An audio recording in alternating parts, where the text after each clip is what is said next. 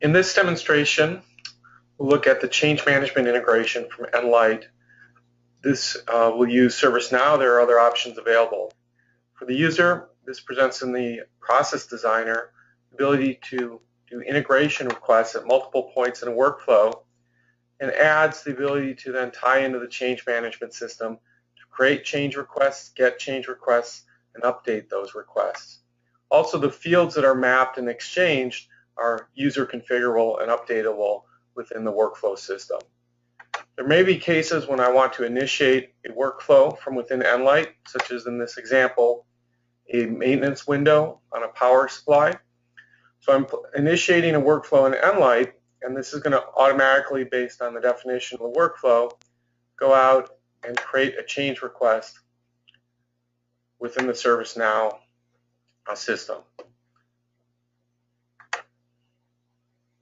So we see the first couple steps have completed. If we look at the create CRQ, there's information that's been returned, such as the change ID.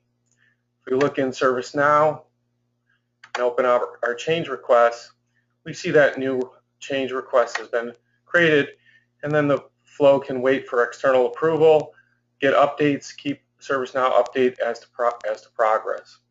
The opposite may be true as well. I may need to initiate an Nlyte workflow maybe around a new deployment from ServiceNow.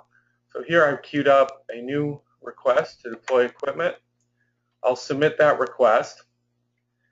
That change request will get built within ServiceNow, as well as initiate a workflow within Nlyte for the data center personnel to do planning and deployments around that new deployment.